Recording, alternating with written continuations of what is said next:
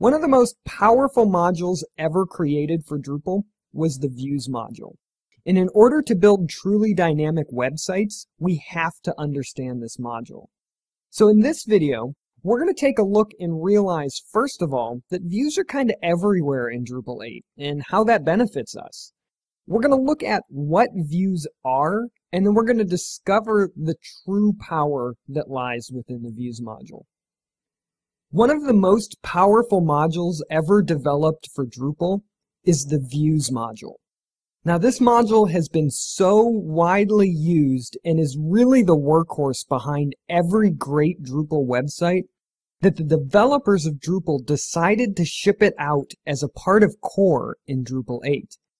Now, when we first installed our Drupal installation, the Views module was turned on. And the reason for that is because in Drupal 8, practically every administrative page on your website is in fact a view. So if we come up here to the Content tab, while there's no content available to us yet, by going to Structure, Views, we can see that this page is in fact generated by a view.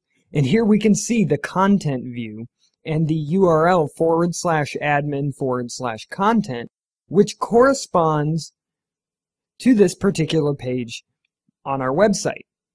Now, in the past, this was kind of a functionality built into the system of Drupal, and there wasn't a lot of configuration options that we had to change or modify our content overview page. It just kind of was what it was.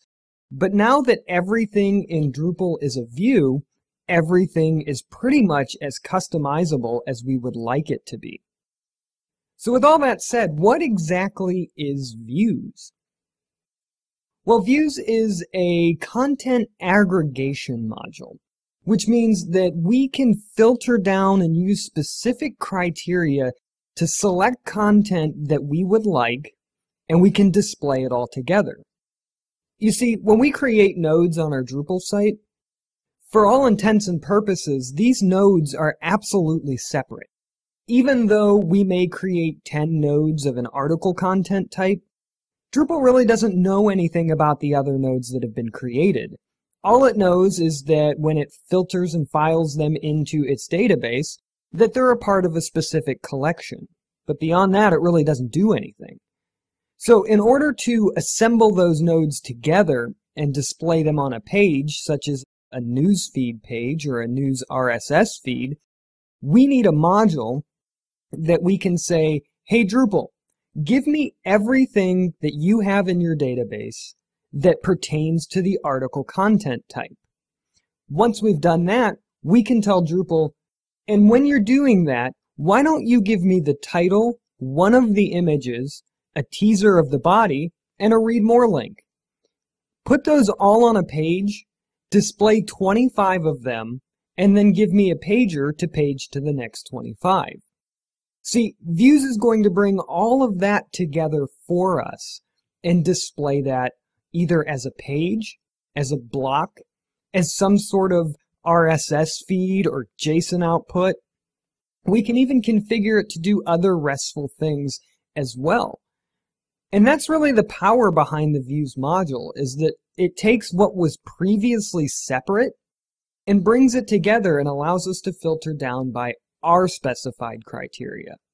Now, there's a lot of other really cool things that we can do with Views, such as contextually filtering, but we're going to cover all of that here in the next few lessons. For now, just understand that Views is really what brings together all of the content that is otherwise separate on our website and allows us to display it in any way that we want. In the next video, we're going to actually begin the process of setting up a view ourselves.